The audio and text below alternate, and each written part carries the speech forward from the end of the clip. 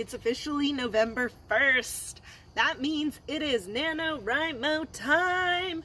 I am so excited, guys, for 2019 Nanowrimo.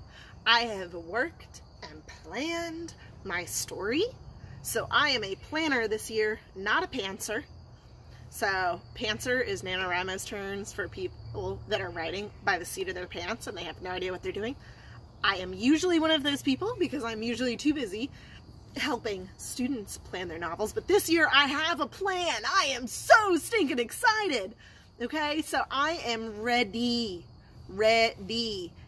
Guys, get on my level. So my goal is to write 250 words at some point today, which hopefully will work out because I usually spend a lot of November 1st looking at what other people have written, which is awesome. Don't get me wrong, but it does slow down my process. So I want to hear in the comments below, how many words did you write today? It's November 1st. What you got for me, guys? Good luck.